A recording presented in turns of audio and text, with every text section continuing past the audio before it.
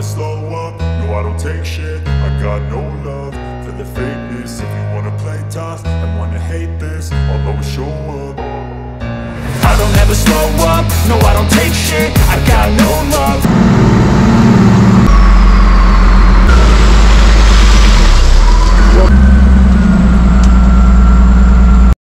What's up, YouTube? Welcome back.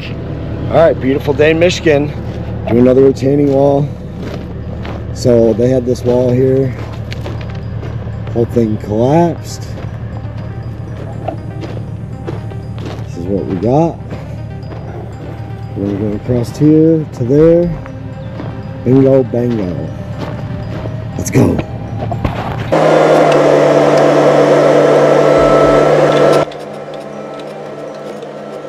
Another one bites the dust. Alright guys, these blocks that we're using, so they're not super pretty on the outside. They actually don't look bad, but there's no decorative face or anything. These are probably one of the most cost-efficient retaining wall blocks you can use. These are great if you're on a budget and you have a lot of like mass and area to hold up. They're 2,400 pounds a piece. They're super heavy. They're pretty quick to build. It's way more cost efficient than using like a small retaining wall block. You have a ton of labor, ton of extra materials that go into it, and these are perfect for this situation because this person had a retaining wall that wasn't even that old, which was made out of wood, which I mean, some people like it, but I always suggest towards never using wood, just for the fact of structurally, it's not as strong. And especially in Michigan with all the crazy moisture and frost and everything we get, wood is just never ever on my list of materials to use for retaining wall. But these blocks are the most inexpensive block you can buy as far as a large retaining wall block, and perfect for if you're on a budget, like I said.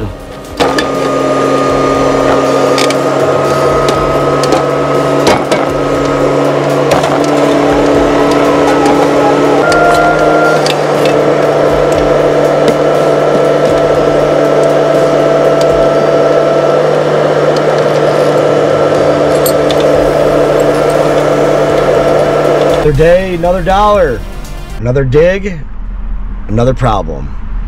Let's go. All right, guys, we're at the pit right now getting some drainage stone that we need for this retaining wall that we're building. Look at that boy, the old McCloskey jaw crusher. It's for recycling all that concrete. Then they got the Cabelco with the hammer on it. They prep it all up, pull the steel out, and then run it through the crusher and make gravel. That's what we're after. Let's go. Waiting on the loader operator. Dude, what are you doing, bud? Been sitting here for 20 minutes. Time is money. Let's go. They don't care. It's not their money though.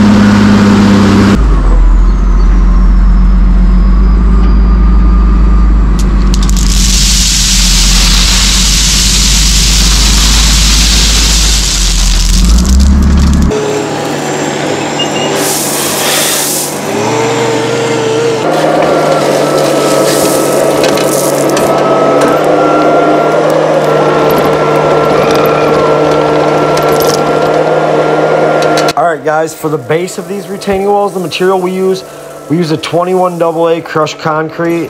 This is pretty much 1.125" or 1.25" minus. Has a bunch of fines in it. We do this typically we like to go 8 to 12 inches thick, and then we compact the base.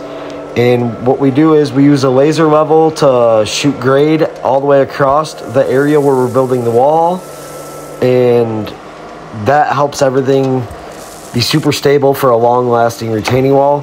And then behind it we typically use a 3/4 inch crush natural stone for the drainage, and we install a corrugated drain tile. Depending on the situation and the job, a lot of times we will use GeoGrid, but on this one we're just trying to save the customer as much money for building a long lasting retaining wall to hold up their yard.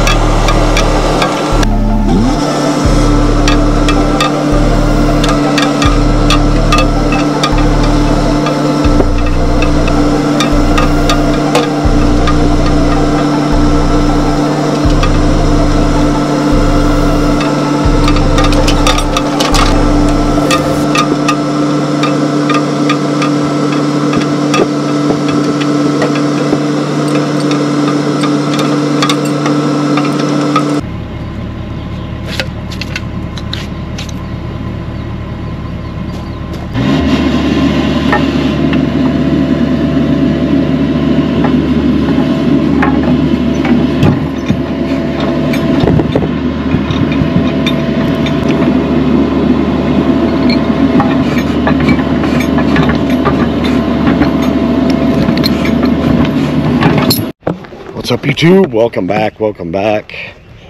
Another beautiful day. Spring's here in Michigan. It's amazing. Building this wall.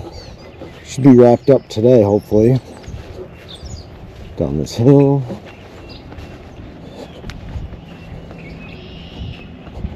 Just got a few more blocks to put in.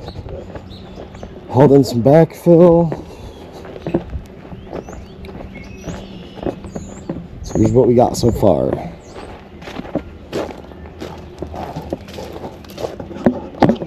It's gonna be a sunny day. Let's get to work. Got more jobs to do.